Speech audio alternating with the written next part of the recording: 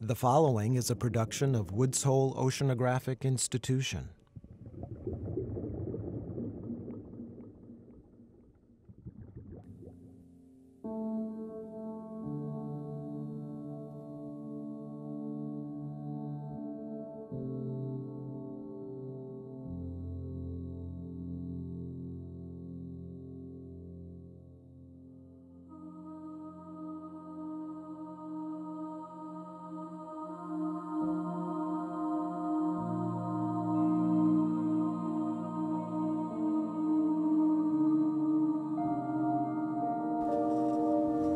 Squid are really a keystone taxa, keystone animal in the marine environment. We like to think of that nearly every animal in the ocean has eaten or eats squid at some point in its life cycle. And they're also seem to be fairly successful as the ocean is changing, where we see a lot of other taxa impacted by things like ocean acidification or warming. Squid are still doing pretty well, and so we're trying to figure out how they can potentially leverage the ocean conditions as they change.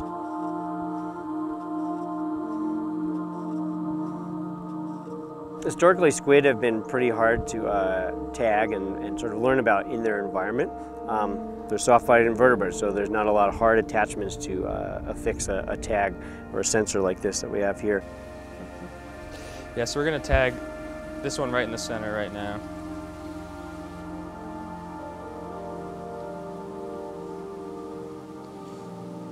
All right, let's one more and then we're ready to go. We sort of innovated a new way to attach this tag to squid.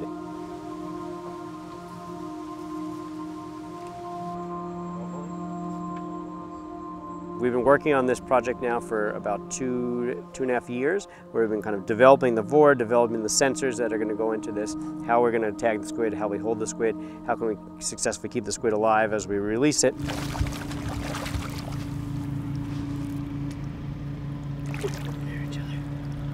All right, released, 9:10.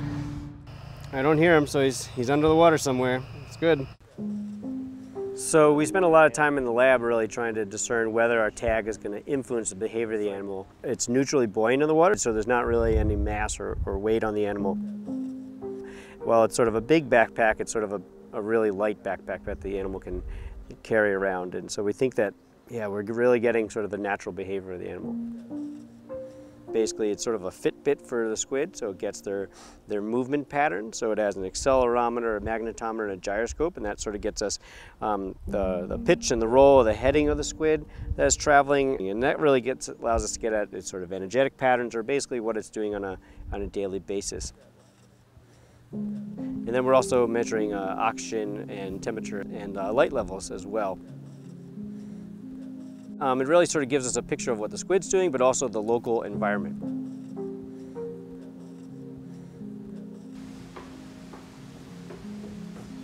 In our lab, I will tag animals and I'll use concurrent video data to figure out how different swimming behaviors correspond to different acceleration readings.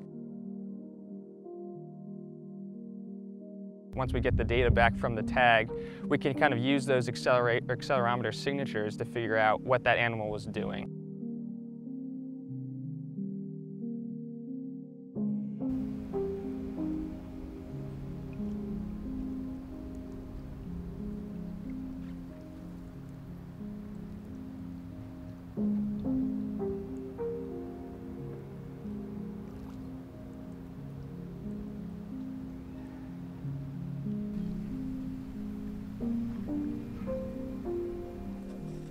The idea is that this is a really flexible tag, so we have an electronics portion and then the base is just 3D printed, and we can print that to fit any other animal that we would like it to fit. So we're looking to put this on sharks and rays and other fishes that we think are sort of important as well.